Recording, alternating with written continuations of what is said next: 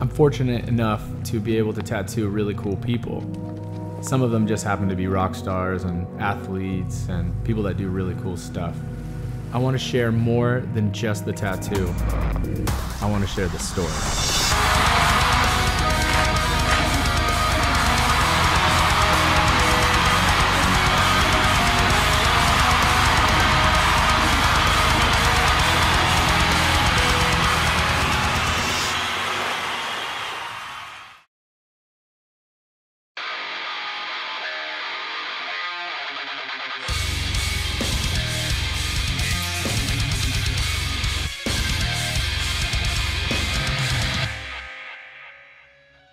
Matty Mullins is the singer for Memphis Mayfire.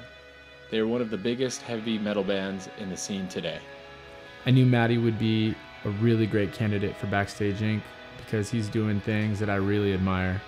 Matty's a pretty busy dude. He's working on a lot of projects. He's juggling a full-time, successful rock and roll band that travels the world. They put out records pretty consistently every 2 years.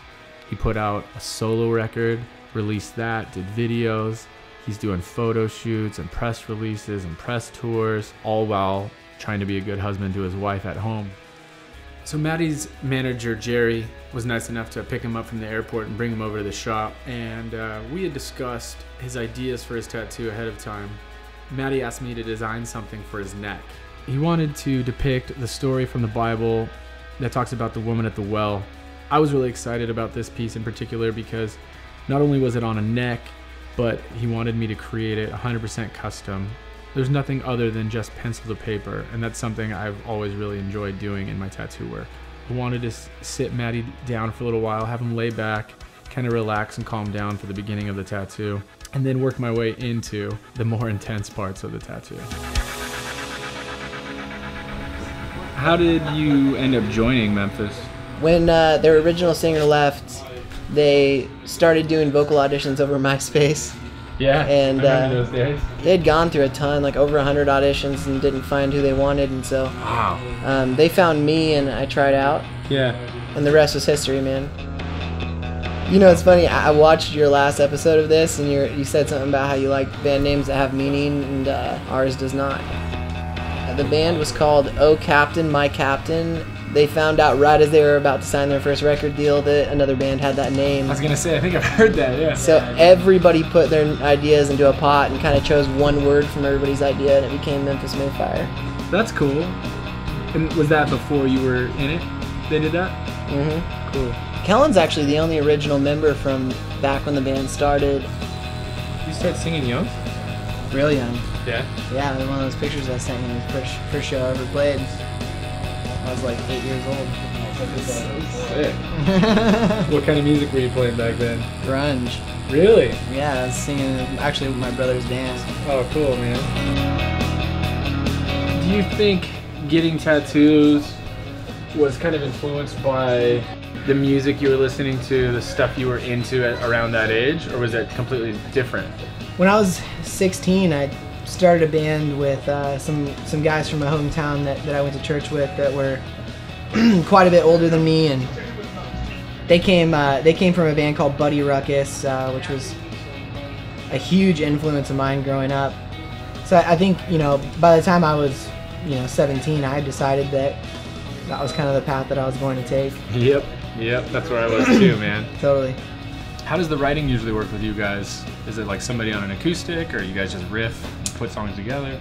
No, Kellen actually writes everything instrumental. Wow. Guitars, drums, and bass. Wow. And then when Jake goes into track drums, he'll change anything that he wants to be changed. And then I've always written all of our vocals. Cool. Yeah, but I never start writing until instrumentals are done. So you let the music kind of help you. Mm-hmm. Cool. Yeah. Lyrical content, like I'll write throughout the year, but when it comes to actually writing vocals, I wait until the instrumental is done and I can really get a vibe for how the song makes me feel.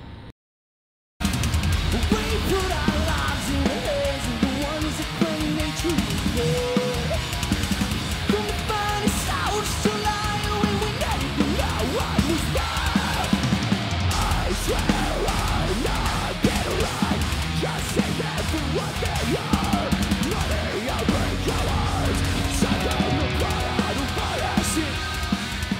Was there a moment, a single moment where you're like, wow, Memphis Mayfire got there. We did it. We're here. Or do you feel like that's not even the case yet?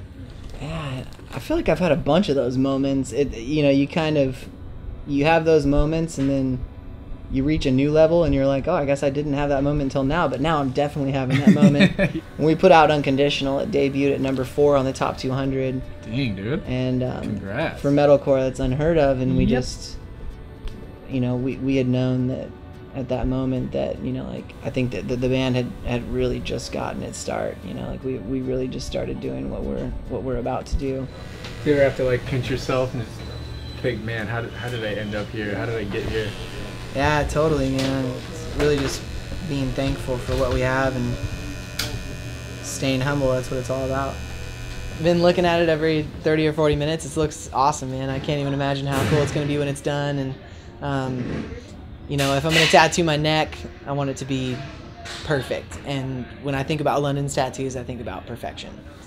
I want to talk about Unconditional reissue. Yeah, dude. So we're re-releasing Unconditional this summer, and it's got 2 brand new songs and 2 acoustic versions of other songs from the record. Awesome. And the entire album is remixed, remastered. The actual process of tracking Unconditional got pretty rushed at times, and so we had it all remixed, and cool. Everything stands out the way they wanted it to now, and vocals are still nice and loud, so I'm happy. Nice. So there's 2 new songs that are on the reissue. Mm-hmm. Are those new songs or are those like B-sides from prior? They're brand new songs. Any surprises? Or are we looking at good old Memphis Mayfire? Sounds like Memphis Mayfire, and it's, cool. In my opinion, a couple of the best songs we've ever written. These 2 songs were songs that we were going to put on the next record, and when we decided to do the deluxe reissue, we wanted to add 2 new songs, and we thought, well, why not just take, you know, 2 songs that are ready for the next record and kind of give people an introduction to what the next record's going to sound like. So count your money, I'll count my friends. We'll say those what you're yet. We'll say those what you're yet. We'll say those what you're yet. How we feeling tonight? You guys excited to get back on Warped Tour? Yeah, dude, Warped is gonna be dope. This is our 3rd time doing it. It'll be our 2nd time playing main stage, and attaboy. When was the last time you guys were out on Warped? 2013, I believe. Nice. Yeah, 2013. You guys planning on doing mostly new stuff? We're going to be playing a bunch of songs we have music videos for, kind of the heavy hitters, but then also we're for sure incorporating the 2 brand new songs that are on the re-release. So I remember being bummed I missed it. I remember you guys toured with Yellowcard last year, right? Yeah, we did a co-headliner with them. Quite a genre change. Yeah, for dude. A co-headliner. I mean, people disagreed with it, but I don't care. Like, I love those dudes. We grew up listening to Yellowcard, and heck yeah.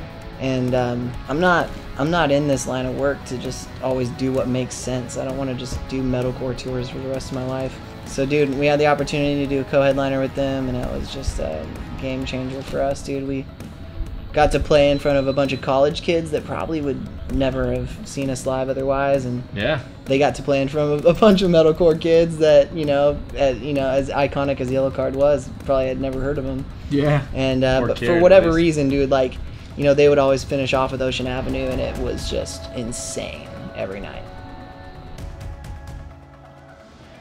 Listen, I gotta tell you, I love what I do, but it's not worth it for me to leave my family and get up here every night if I don't leave you with something that matters. So when you leave this venue tonight, if you haven't learned anything else, I want you to learn this. You are valuable, you are loved, you are important. Whether you see it now, whether you believe it or not, I promise you there's someone out there that thinks you're so very special. So hold on, no matter what it is that's got you down, hold on. I wrote this song about it. We call this one Legacy.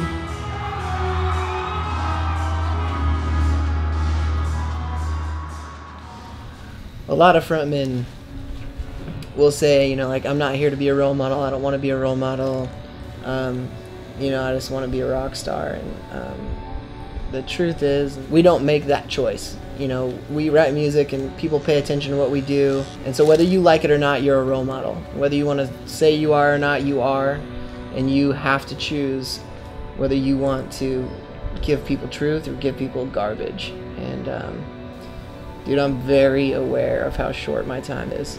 And I can't take this platform and use it for anything else. Well, we had an incredible time today at Vatican Studios with London Reese, and I got an amazing neck piece. I'm so excited about it. Can't wait to post it and share it with the world. So thanks for watching, and we'll see you at Warped Tour. What a rad day it's been, getting to know such a cool and humble guy. This is one hard-working dude who really cares about his craft. If you really want to be inspired, check Matty out. Listen to his band, check out his solo projects, and pay attention. He's changing the world.